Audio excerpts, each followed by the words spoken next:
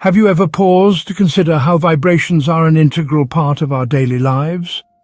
They're not just abstract concepts confined to the realm of physics textbooks, but rather they are the silent orchestrators of myriad phenomena that we encounter on a daily basis. When you strum a guitar, pluck a violin string, or strike a drum, you're initiating vibrations.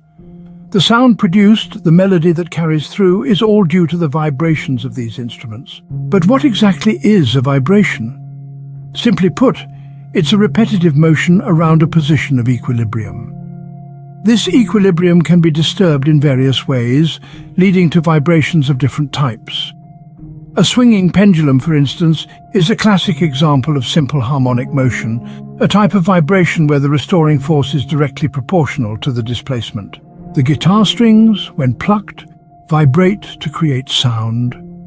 However, the sound doesn't last forever. It fades away, a phenomenon known as damping. This happens due to various factors like air resistance and internal friction within the string. Damping isn't just restricted to musical instruments. Another common example is the suspension system in cars, designed to absorb road shocks. The suspension dampens the vibrations caused by uneven road surfaces, ensuring a smooth ride. But what happens when vibrations go out of control? This brings us to a crucial concept: resonance.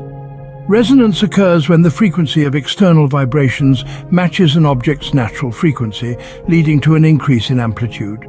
This can have catastrophic results, as seen in the Tacoma Narrows Bridge collapse in 1940. Earthquakes, too, are a powerful manifestation of vibrations. The seismic waves that travel through the Earth's crust during an earthquake are essentially vibrations. These vibrations can be measured using seismometers, helping us understand more about the Earth's internal structure. So, the next time you feel your phone vibrate or hear the soothing strum of a guitar, remember, you're experiencing the fascinating world of vibrations. These seemingly simple oscillations have profound implications, from the creation of music to the understanding of seismic events. It's a testament to the ubiquity of vibrations resonating in every aspect of our lives.